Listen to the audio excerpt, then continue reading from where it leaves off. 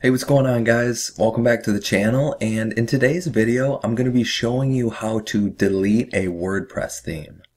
So this is super simple. All we need to do is go over to Appearance on our left sidebar here, and then where you see it says Themes, we're just going to click on that.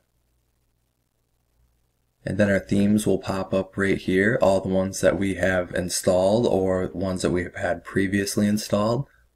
And you'll notice if you put your mouse over each one of the themes and just hover over it, you'll see that there's nowhere to actually delete the theme. So what we need to do is just simply click on the theme.